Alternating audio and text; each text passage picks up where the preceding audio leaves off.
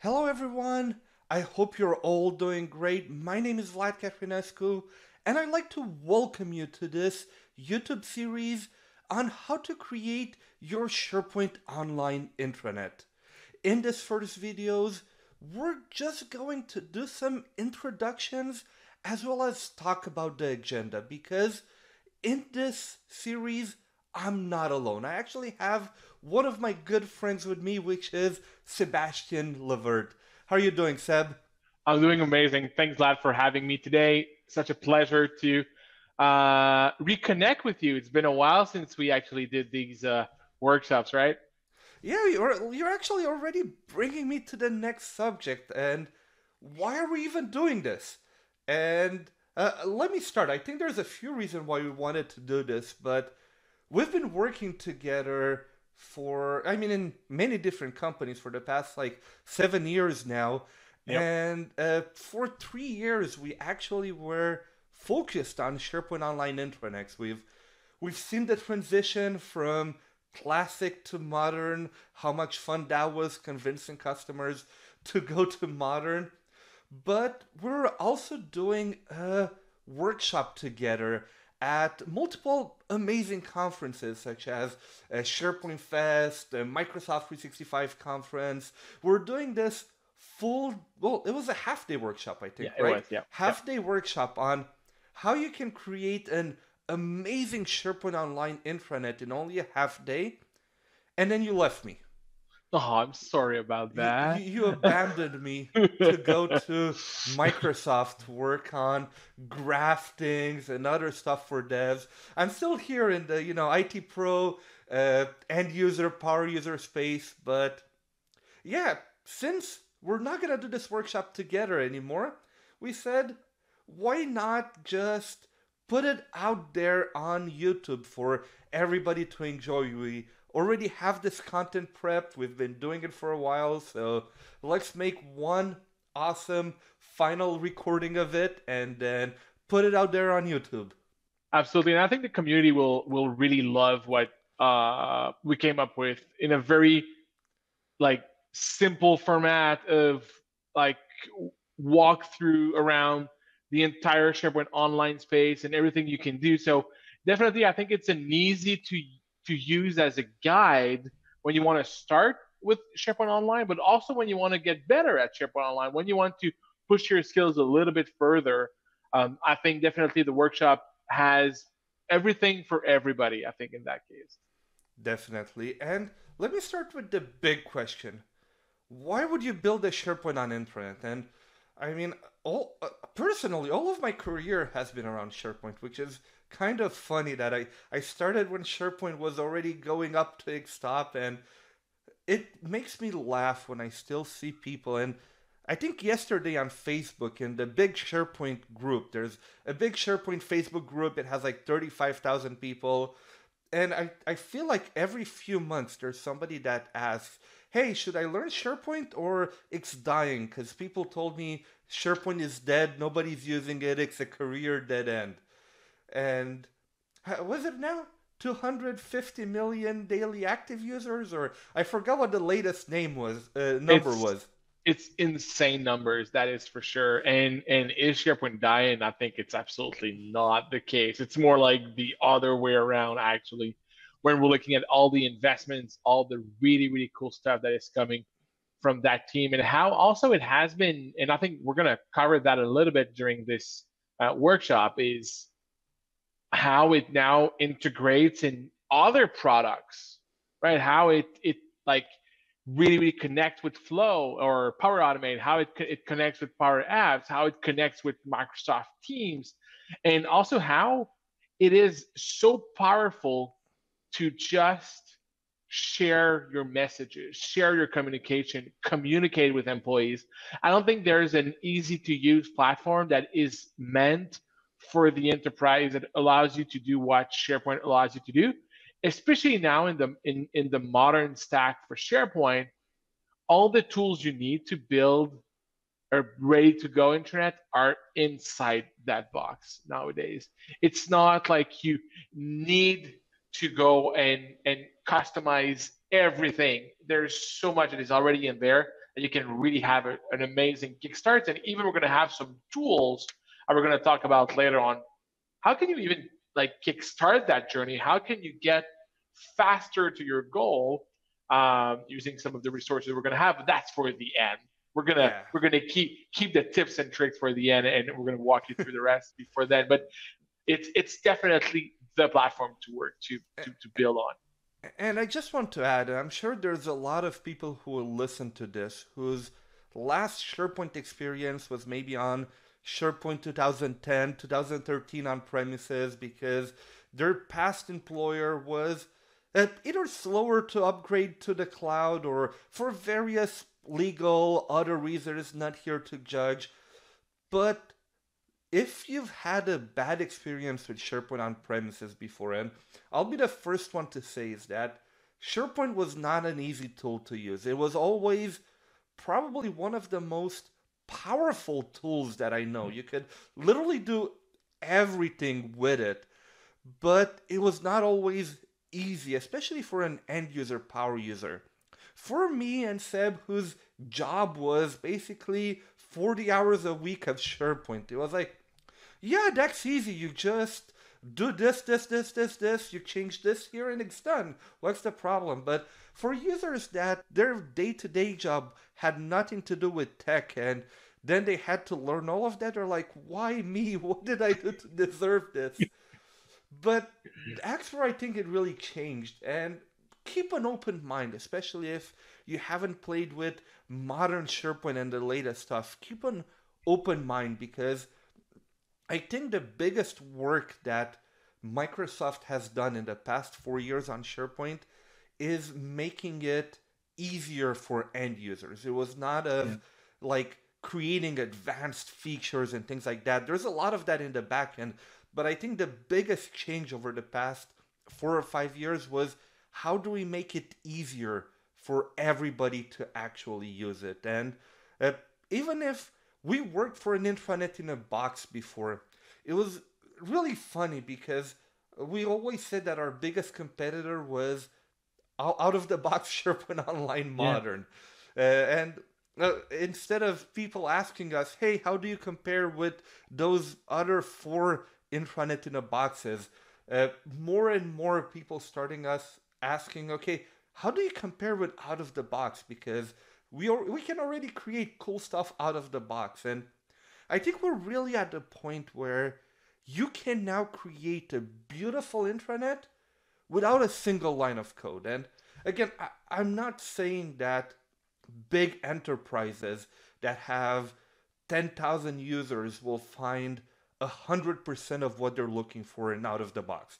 There's still a huge market for intranet in a box solutions, and I'm not trying to say that doesn't exist anymore.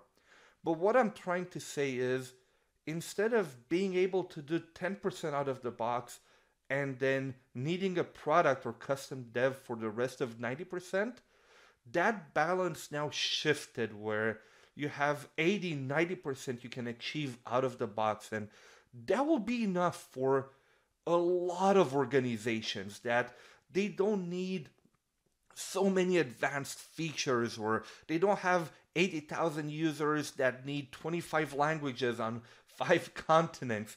They just want to be able to get communication out there. And I think that's where most enterprises in the world can actually create an awesome intranet without a single line of code. And I think think about how Teams has changed the way teams are communicating together.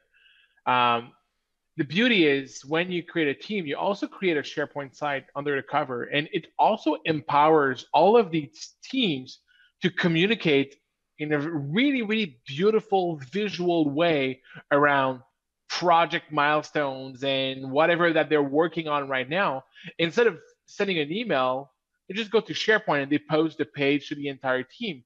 It creates a record. People can comment on this. It's in the context, but also it it stays there. It becomes part of the memory of the organization. It's right there, and it's striking. It's beautiful. You can really communicate interesting and really tell compelling stories when you're using modern intranets today. Where yes, couple of years back definitely was not the case. And you mentioned it, Vlad. It's so easy. You don't really need a single line of code, and because of that, it it makes everybody in the organization a page author. Everybody can create pages, and that's really the the the vision that Microsoft has around creating pages and telling stories. Is everybody has a story to tell, and we don't want necessarily people to uh, learn the like 700 pages manual on how to do it Go and to how a to 3-day training before being able to exactly. post the news. Exactly. Now you want just new news, start writing up, hit publish, you're good to go. For the enterprise that need more, there's more also. There's like all the SharePoint framework stack that exists to add capabilities to SharePoint, add new web parts, add new extensions and these kind of things. But today we want to show you that yes, it is possible to create something that looks great, that has potentially a lot of the requirements you have in mind, and then that you can actually ship it to your organization without involving custom lines of code. And fast. And And fast. fast. Yeah, absolutely. Okay, so we've done a bit of introductions on why we're doing it, but what will this series actually consist of? We made, instead of doing actually, well, of course, we've been doing it as a half-day workshop. It was 4 hours back to back. That format doesn't really work for YouTube because we're going to put all of you guys to sleep. And at the end, we're going to speak French. You're not even going to realize it. So we've actually split that into 12 smaller videos. This way you can watch it on your own time on multiple days. So first one, introductions. We're almost done here. After that, we're going to talk about building your SharePoint Online intranet information architecture. So in this video, we're really going to introduce how modern SharePoint Online information architecture is made and some of the new concepts we have, such as a hub site. Now I know information architecture will depend for everyone. It's not a topic you can usually cover in 20 minutes, so we'll really just do an introduction and then point you to other resources because there's literally books and 2-hour videos just on that subject. Yeah.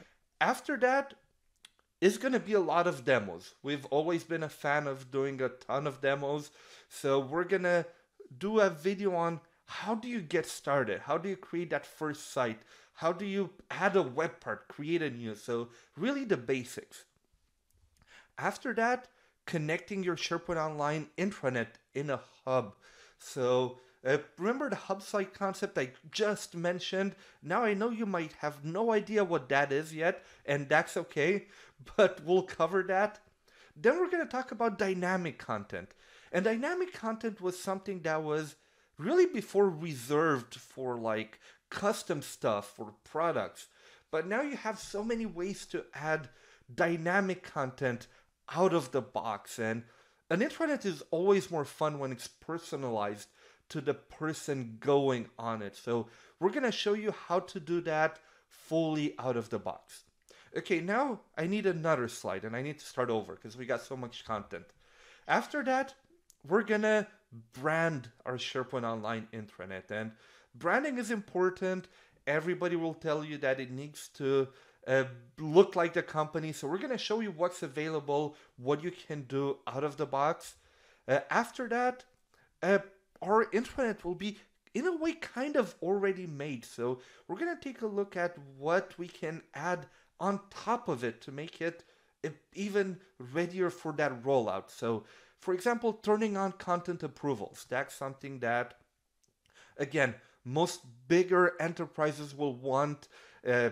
Everybody can submit content, but it needs to go through a content approval, whether it's to make sure it fits the standards or just for a simple spell check. We're going to learn how to do that. How to turn on multilingual. This is, again, a topic that we can probably spend 3 hours on because SharePoint Multilingual, I would say, got reborn in the past year and a half. And we're not going to talk about variations and all of the other fun stuff. And Seb, I mean, worked on a multilingual product for SharePoint on-prem back in the day. So we're not going to talk about any of the old stuff. We're not even going to mention it existed. We're going to talk about how to do it today. And I mean, there's really cool stuff. Absolutely. Navigation can be multilingual, content can be multilingual, and things like that.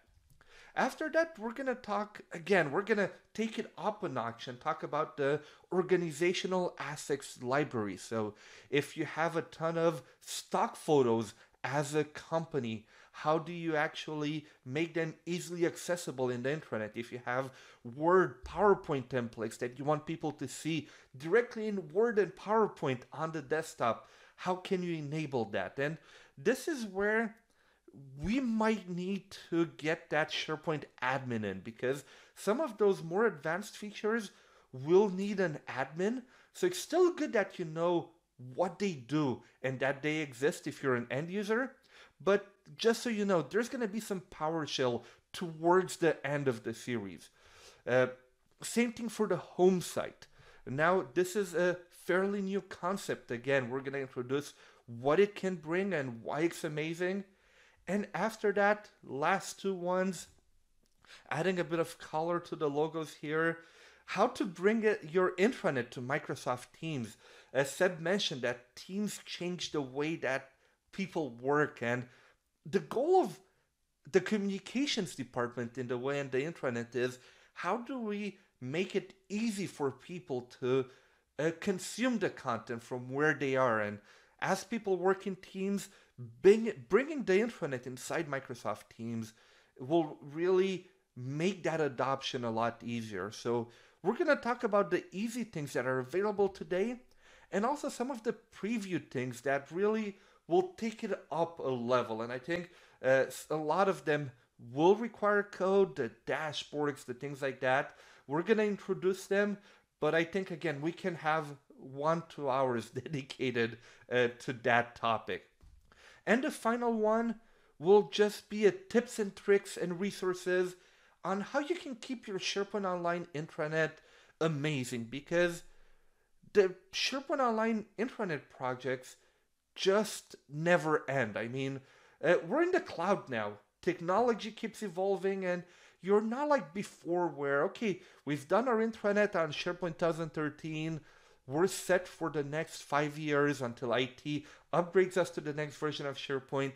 That mentality doesn't work anymore. Microsoft will keep adding new features and users will see them and they're going to be like, hey, I want that. So you need to continuously keep yourself up to date on what's happening and continuously add value to the intranet. So this will keep your users engaged and your intranet will be a lot healthier and alive. So I think this covers the series. Seb, are you excited? I am excited. I can't wait to get my hands dirty and start doing all of those demos and breaking intranet sites as soon as possible. That's the fun part, the breaking part. Okay, well, everybody, that's it for this short introduction video. By the way, if you haven't subscribed to the channel yet, make sure you click subscribe. This way you get notified when new videos come up with Sebastien and many other amazing guests. So thank you very much. And for all of the other videos, if you look at the top right of your screen, you will see the playlist that this video is in. And then you can really go through all of the 12 videos part of this playlist. So thank you very much and see you soon.